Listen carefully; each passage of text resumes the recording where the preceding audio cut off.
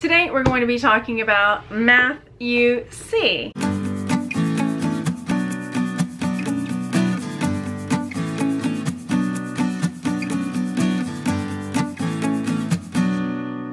Hi everybody, my name is Margaret. Welcome to my channel, Homeschool Honey. I'm an ex-elementary school teacher turned homeschooling mom of two fantastic kids, ages 10 and almost 13. And today I'm going to be talking about the math curriculum that we've used this year and that we are continuing with in the coming year, and that is Math UC. So one of my children is on the Delta level, the other is on Gamma. I don't have the Gamma book with me, but it's the basically the same concept in the same way that it goes through it. So I wanted to talk to you about why we chose to go with Math UC over some of the other curriculums that are out there. So we started our homeschooling journey using Math UC, and I really liked it. It really built the foundation of a lot of the math concepts that my kids maybe lost or had gaps with in public school when I pulled them out. After our first year, we switched and started using teaching textbooks, which is completely online. And at first my kids were really excited about using teaching textbooks and having an online program, and they seemed to enjoy it at first. But as the year went on, it became more and more challenging. It moved really quickly. And by the end of the year, they were begging to go back to Math UC, which surprised me because it really is worksheet based. Now, we still do hands-on activities. It does come with blocks to build the numbers and all this. That's a good thing. But we don't always use the blocks that come with it, but they are there for kids that need that extra step with their building numbers and breaking them down. Another thing with Math UC is there are videos that go with each lesson. You can get the disc, or you can go online to view the videos when you have purchased the curriculum for the year. Another thing I really like about Math UC is that it is a lot slower paced, and it's a lot more intensive as far as mastery of skills. It doesn't spiral quite as much as I like, but there is some spiraling when you get to the reviews at the end of each chapter, what I mean is it'll pull in concepts from previous chapters just to keep them refreshed and reviewed. I'm going to turn the camera down so you can take a peek at Delta, which is single and multiple digit division. It also encompasses some geometry, which is what my kid ended this school year with.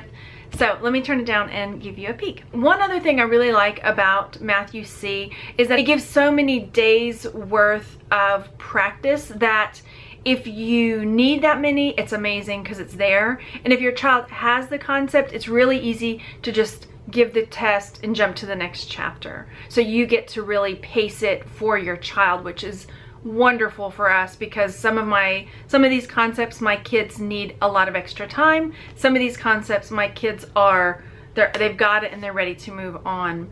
Another perk is if you've used all the pages in the book and your child still needs more help with that concept, you can go online and they've got additional work that you can download from their site. This is the Delta workbook. We started this in the middle of, I can't remember if it was in December or January, but we don't base it on like we're finishing this book per year. So whenever we start back up in the new school year, this is the book that my child will start with. There is a check off in the front if you want to, you know, make sure that they get all of their lesson practices and their system reviews and then their test if they choose to do that. Also, after every 6 chapters, there is a unit test that you can give your child to see if they've still mastered all of the concepts from that section. As you can see, they start with 1A, 1B, 1C, and so on. But as my child was getting this one, you can see that they skipped that and went to the review and the test, which is frequently what will happen.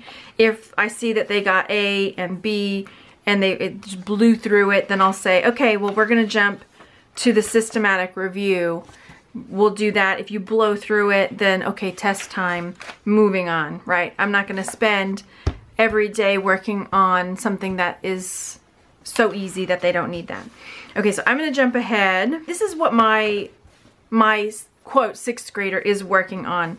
My child did Gamma before this one, and I was okay with that because when my child was whenever we pulled out of school, division, multiplication, were really challenging concepts. So I was okay with taking it back a few steps so we could really cement those ideas and those concepts in the brains.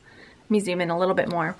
All right, so this is chapter 4. Now we ended, so each chapter also, after the systematic review, has an application and enrichment page that they complete, and it'll give a little more problem solving, if you will.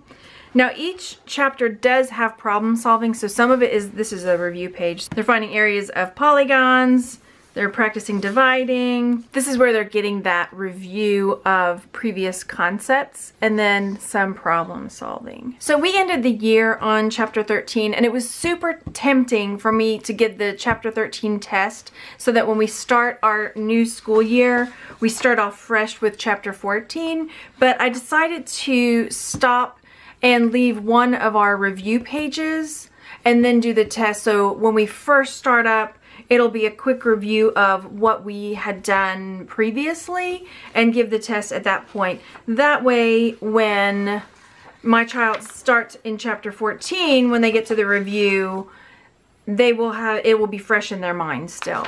This is the chapter 13 review page that comes right before the test. There's usually 20 problems, reviewing capacity, multiplication.